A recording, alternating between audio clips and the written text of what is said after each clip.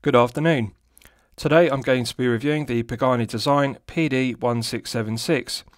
This watch is available from Pagani Design AliExpress official store for €106.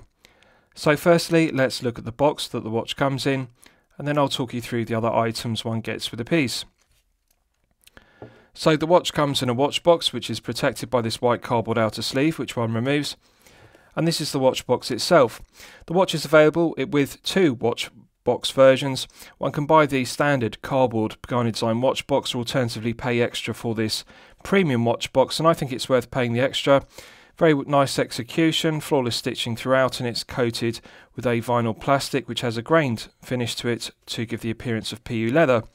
The interior is upholstered to a high standard with a velour fabric, and the watch sits on a padded pillow cushion in the base as one would expect. So nice presentation, and I like the premium version of their watch boxes. They're certainly better quality than the standard cardboard watch boxes that the watches usually come with. With regards to other items, this is the plastic guarantee card, and I'm pleased to report the watch is covered by the usual 12-month international guarantee, which is very reassuring. This is the owner's instruction manual. Although basic, it does suffice in explaining the operation of the movement use, which is the Seiko VK63 Mecha Quartz. Clear, concise diagrams, and the instructions are in English.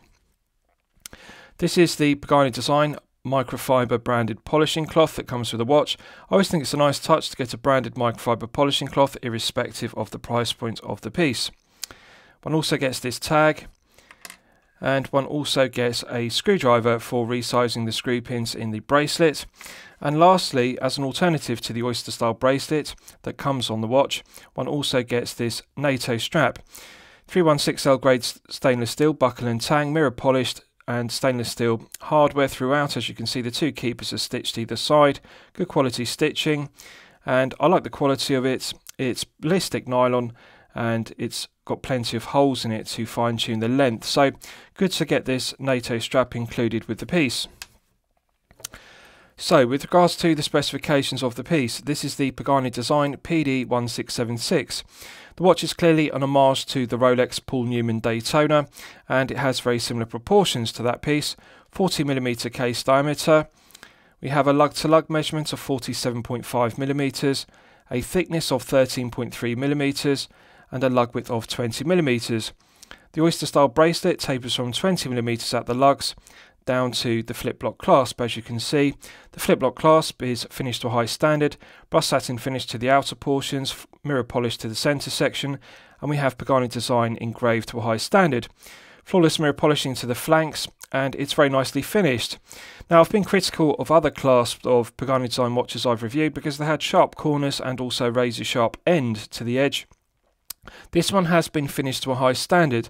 The corners aren't sharp, and it doesn't have that razor sharp edge on the end, so the quality of the finishing to this clasp is very good, and I'm pleased to see some improvement from Pagani Design with regards to their clasp finishing. Solid milled interior to the 316L grade stainless steel clasp, as you can see, and we've got a matte bead blasted effect to the centre section, so it's very well executed. Now, it also comes with an EasyLink style extension, as you can see, and this adds 5mm of on-the-fly adjustment, and I think it's a credible alternative to using a glide lock mechanism. It is useful to have that 5mm of extension if one's wrist expands. It clicks in and out of the body of the clasp well. It's a good tight fit, and I really think they have improved upon that as well. Nice positive click to the flip lock clasp, and good positive secondary click to the flip lock itself. So with regards to the rest of the specification, we have a double dome sapphire crystal. Now, the negative of the double dome sapphire crystal is there is no anti-reflective coating on the underside, and as you can see, when I tilt the piece in the light, it is highly reflective. There is a lot of glare from the underside of the sapphire crystal, and also the silver subdial hands and the silver baton hands are also mirror polished, so they're highly reflective. So this piece would really benefit from clear AR coating, and that is something I would like to see Pagani Design improve upon and add it to the underside of their sapphire crystals. It's got a tall profile to the double dome sapphire crystal. It looks like a top hat or boxed crystal, as you can see. I like the edge of the crystal projecting above the ceramic bezel insert. It's very aesthetically pleasing the way it catches the light. So this has the classic panda dial as per the Newman Daytona, which this is an homage to, and I like the dial layout. It has a vintage aesthetic, and the black subdials contrast very well with the matte white main dial, so it's very well laid out, good symmetry, and I'm pleased that Pagani Design didn't use a date complication on this piece, because it really would spoil this being an homage to the Paul Newman Daytona. So I like the symmetry of the 3 subdials with the absence of the date complication, which they normally put between the 4 and 5 o'clock indexes on the dial. So the subdials are clearly legible because the mirror polished subdial hands contrast very well with the concentric circles of the subdials, and the quality of the white printing of the Arabic numerals is very good on the subdials, and Pagani Design deserve full credit for a very well executed dial. It's very well made. The bezel is made from ceramic, and they deserve full credit because the quality of the indexing on the tachymeter scale, the Arabic numerals, and also the ticks on it are inlaid very well with white paint. So it's a very well executed ceramic bezel insert, and the tachymeter scale is clearly legible. It's a very high quality bezel. I think they've made the correct decision by putting a stainless steel ring around the ceramic bezel inserts, because it does retain the vintage aesthetic of the Paul Newman Daytona, which of course had a stainless steel bezel rather than ceramic. It predated the use of ceramic bezel inserts as per the contemporary Rolex Daytona. So the mirror polishing to the stainless steel bezel is done to a very high standard, absolutely flawless, and also it complements the ceramic bezel insert. The flanks of the case have flawless mirror polishing, and Pagani Design deserve full credit because this is a very well finished head of the piece. I like the mirror polishing, it's done very well, and it also contrasts very well with the brushed satin finishing to the tops of the lugs. So we have a screw down crown which provides an effective hermetic seal to 100 meters, as does the screw down pushers. So let's test the crown execution. Coin edge finished, embossed with the Pagani Design brand emblem. Very smooth. It's impressive, and this is something that Pagani Design deserve full credit for. They do screw down crowns very well. Minimal resistance to it. It's a nice low friction screw down crown. So, as this uses the Seiko VK63 Mecha Quartz, it does still have the date wheel underneath the dial, so one can feel in the first click position a phantom date setting position. When one rotates the crown anti-clockwise, one can feel the date wheel moving round and clicking over. One can hear it, it's audible, and one can also feel the date wheel clicking over. So that's something to bear in mind. There is a phantom date setting position, even though there is no date complication. Pulling it out to the second click position hacks the movement. I've now stopped the second hand dead on the subdial, and this is now the time setting position. So absolutely silky smooth. It's a characteristic of the Seiko VK63 Mecha Quartz. It's very smooth to set the time, no backplay whatsoever. Absolute pleasure to set the time.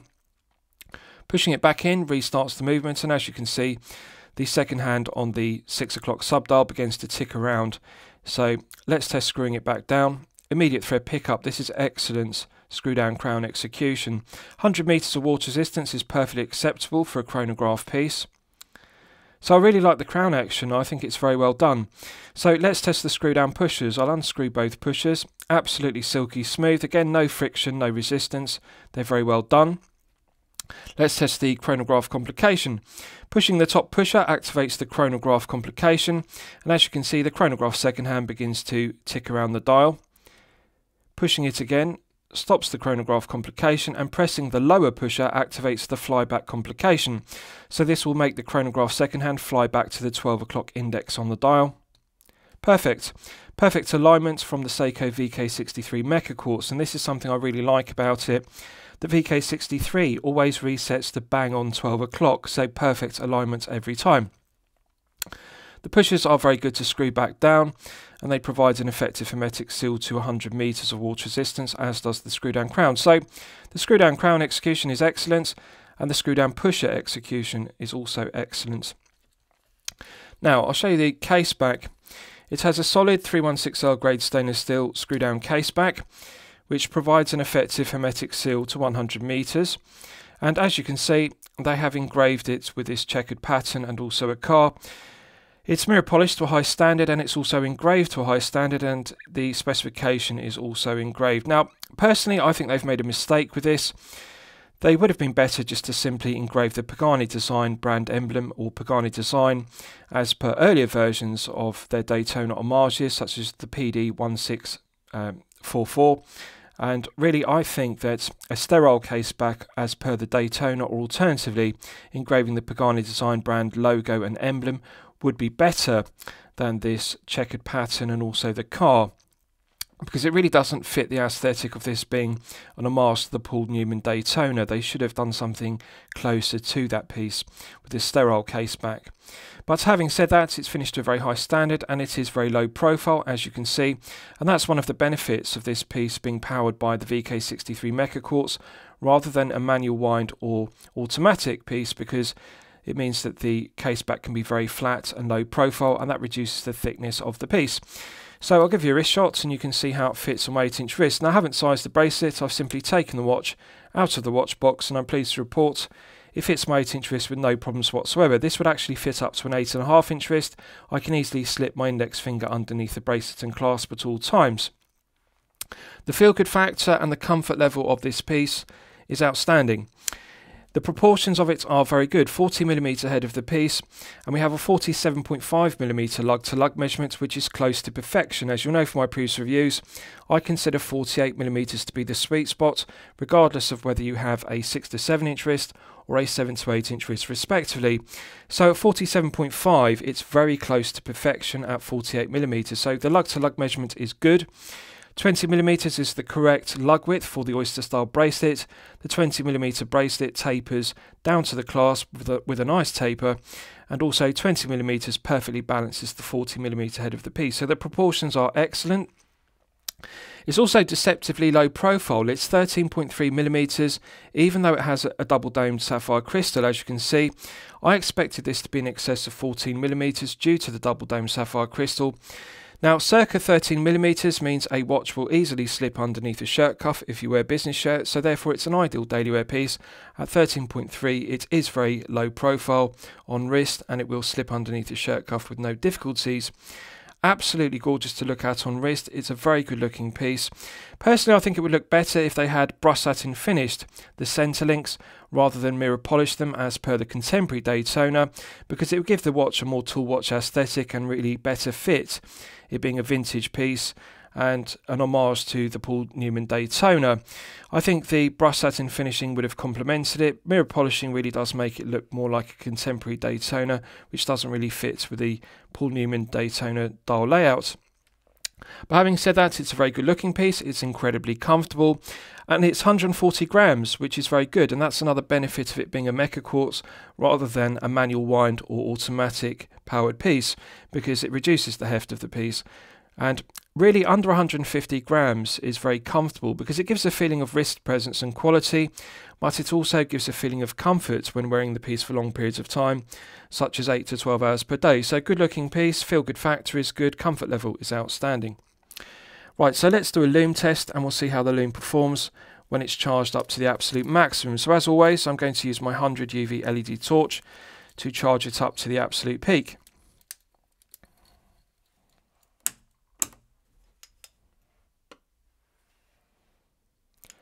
Right, so that's now fully charged, and as you can see, the lume is disappointing. They've clearly used C3 Luminova rather than C3 Super Luminova, so this is a clear cost-cutting measure. Now, they have applied enough lume on the baton hand so that one can differentiate between the shorter hour hand and the longer minute hands, and they've just applied lume dots on the indices on the dial.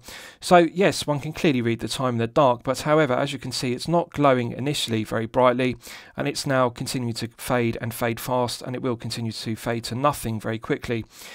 This is something that I'm always critical of Pagani design watches, because they always use low quality, low cost C3 Super Luminova on their watches, and it's something I would really like to see them improve upon, even if it means an increase in the wholesale price and of course an increase in the retail price of their watches, because collectors would happily pay more to have C3 Super Luminova or alternatively BGW9 Super Luminova on the Pagani design watches. So as you can see, it's now beginning to fade very fast to nothing, and on the baton hands it's immediately fading to nothing, and this is very disappointing. So this is one of the main negatives to the watch. It's something that we always expect with Pagani design, weak quality Luminova. Right, so let's discuss the movement used, because it's one of my favourite aspects of the piece. So this is powered by the Seiko VK63 Mecha Quartz. It's a reliable, well-proven workhorse mecha quartz movement which is made in Japan, the correct choice for this piece. It has a 3-year battery life which is very good. Now the 3-year battery life is based upon you using the chronograph complication for 60 minutes per day, but in reality you're not going to be using the chronograph complication for anything like 60 minutes per day, so it's nothing unusual for the battery life of a VK63 to last in excess of 3 years, and they often last for 4 to 5 years.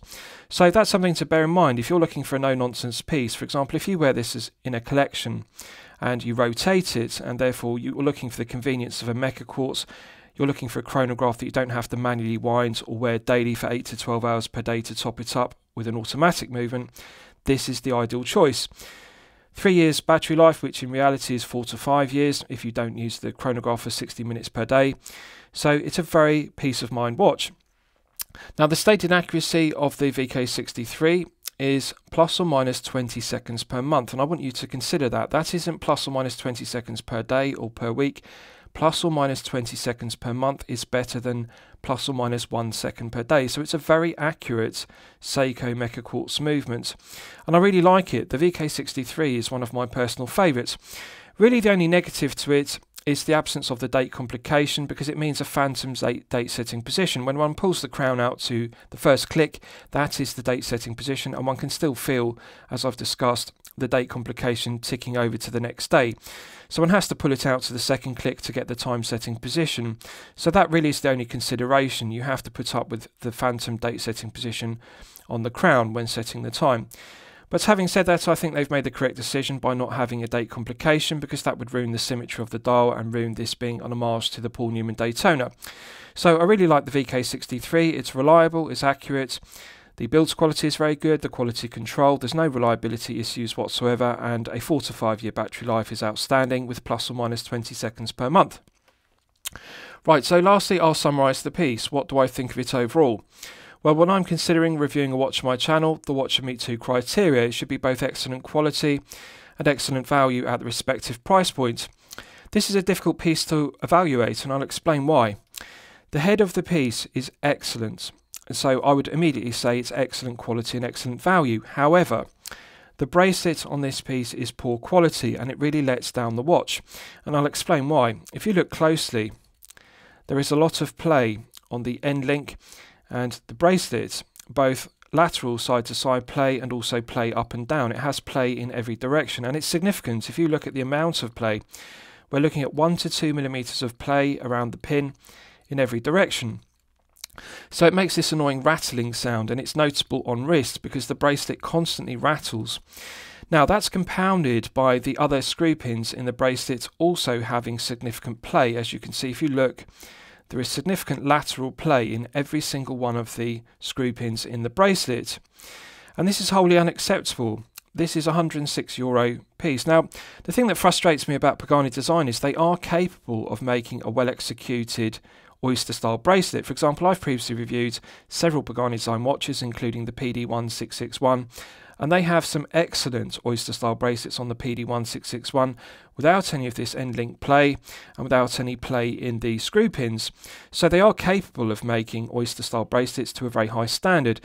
And had they put one of those high-quality PD-1661 oyster-style bracelets on this piece, it would make it excellent quality and excellent value.